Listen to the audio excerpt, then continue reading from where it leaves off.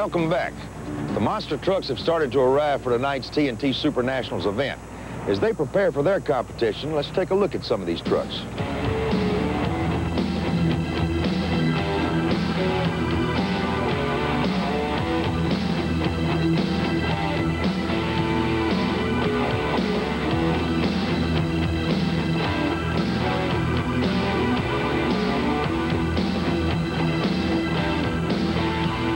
This is the granddaddy of all monster trucks, the one responsible for the whole monster truck movement, Bigfoot.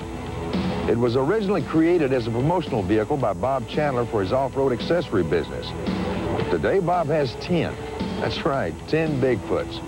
Or maybe that's 10 big feet. They're all alike. He needs that many to meet the worldwide demand for this unusual truck at events like the TNT Super Nationals here at the Houston Astrodome. Altogether, there will be 14 monster trucks on hand for tonight's competition. As they set up their pits and get the trucks ready under the changeable Houston sky, you can see they come in all shapes, but only one size, big. This is the Stomper, owned, built, and driven by Marvin Smith of Arnold, Missouri. Marvin, a lot of the trucks are front and rear wheel steering, right? Yes, sir. This is a little unique.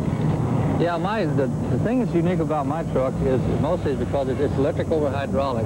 Where a lot of them run off the motors, mine runs off the batteries. You can see the hydraulic lines coming down here, and the pump is up underneath. But the main thing about it is I run off 2 batteries in the back. Where most people run theirs off the motor. That's what gives me more horsepower to the motor, and also it's smoother that way. A lot less kickback. What kind of batteries? I got 2 big Caterpillar batteries about that long. So it takes a lot of juice to turn them wheels. A lot of power. A lot of power. Thank you, Marvin. You're welcome. This is the Gravedigger from Chesapeake, Virginia. And I'm with the owner-driver, Dennis Anderson. This is probably, Dennis, the most unique monster truck on the circuit right now. We've got, looking at panel delivery, it's the only one, right? Right. Dating from what, 1950? Right, 1950. What made you decide to use a panel delivery truck? Well, when you look down the lines of monster trucks, everything's a squared-off Chevrolet, squared-off Ford. This is really an eye-catcher. You know, you catch all those trucks lined up, and this truck stands out. Crowds love it, don't it? Right. Tires are different on this one from most of the monster trucks I've seen. Right. Well, these are Firestone. They're called a steel shield tire. It's a steel belted tire. It's 50 inches wide. The other tires are 43 inches wide. This is a 10-ply tire. The other tires are 6-ply nylons. And I run these tires because I don't think they bounce as bad. You know, it doesn't have a round surface, it's flat. They jump and they land on the ground, they get going instead of having a lot of rebound. Well, let's look at what makes all this work for you now. What kind of power are we talking about here? All right, this is a 1,800 horsepower Rodak.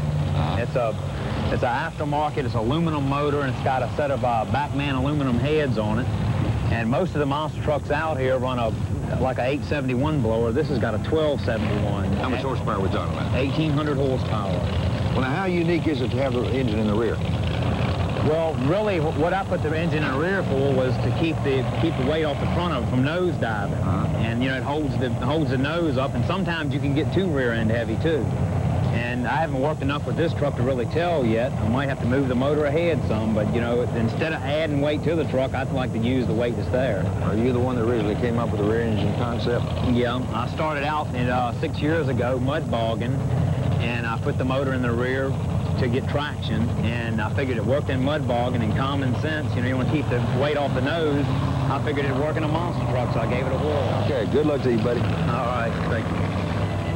Aside from the competition, one of the things the fans like about these big monsters are the customizing jobs.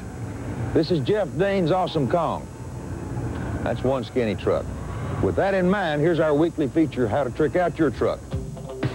Brought to you by Rally, the auto... Not all of the action in the Astrodome involves the big monster trucks. We've got the tractor pulls and truck pulls, and some very special opening ceremonies. 43 local Houston truck owners were selected last week. They had a competition from over 130 trucks entered for the honor of participating in the Gala Opening Ceremony Truckers Parade. These truck owners had a few nights of practice to make sure the Truckers Parade and flag ceremony is a success. Congratulations to all the Houston truckers who were selected to carry the colors. Well, that's about all the time I have out here today. Before I go inside, I want to thank TNT for letting us come to the Astrodome and take a close-up look at these big monster trucks. I also want to thank Scott House. He's the president of the Vintage Truck Club of Yuma, Arizona, and he wrote us a letter. He told us about their recent truck event and enclosed a picture of his favorite truck, Old Yeller. Old Yeller is a 1953 half-ton custom cab 5-window, and as Scott tells us, she's the love of his life. Thanks for the letter, Scott, for being selected as this week's Viewer's Truck of the Week. We'll be sending you along a Truckin USA t-shirt right away. I hear them revving them up inside. For Bobby Archer and Jim Bridges, I'm Ed Bruce. Have a good day.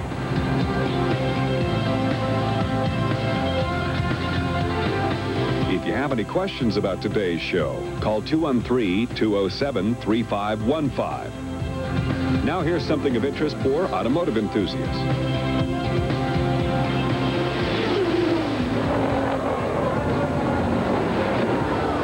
Just incredible. You know, for 6 award-winning seasons, we've shared the excitement as fearless competitors pushed too far, yet miraculously, we've watched them walk away. Diamond P has now captured all this excitement on a spectacular new home video called And They Walked Away. The mayhem of motocross, the tumbles of sprint cars, the spins of stock cars, 60 minutes of breathtaking footage. For your copy, call 1-800-453-9300 or send a check or money order to this address. Just $24.95 plus $3.50 shipping and handling. Visa and MasterCard accepted. Call 1-800-453-9300 now.